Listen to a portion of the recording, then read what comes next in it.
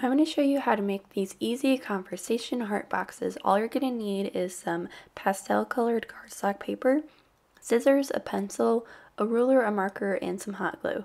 So to start, we're going to take our heart-shaped template and trace this out onto our colored paper.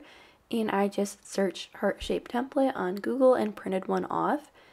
And you can size it to however big you want to make your heart-shaped box. Then we're just going to cut out our heart shape, and you're going to need 2 per box. And you can use whatever color cardstock paper you would like. I just used a pastel pink for this example. Using some of the scrap paper, I'm cutting out some strips of paper that are a little over an inch. And these are going to form the sides of the box.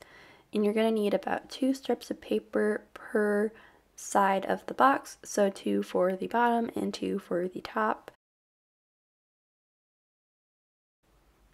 Then you're going to take a marker and write whatever saying you want on one of your paper hearts, and I just put XOXO on this one because it's the easiest thing to write. And this is going to be the lid for your box. So just flip it over and then take some hot glue to glue on the strips of cardstock paper. And these are going to form the sides for the box. So I started from the center of the top of the heart and then glued around. So you're going to want to bend the corner at the bottom of the heart, and then you will most likely need to attach a second strip of paper. It will just depend on how big your heart box is. So for mine, I just simply hot glued on another strip of paper and kept going all the way around the heart. And once you get all the way around the heart, go ahead and trim off any excess paper and then glue the 2 ends together.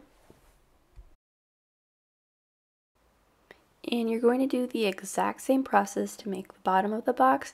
You just want to glue the strips of paper a little bit further away from the edge so that the lid of the box will fit over top of it. And here's what it looks like all put together.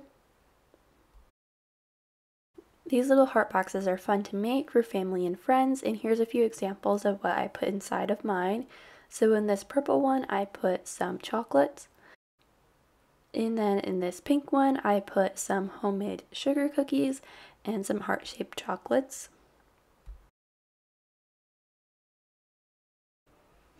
And finally, in this blue one, I put some chocolate-covered wafer cookies. And that's how you can make these super easy conversation heart boxes.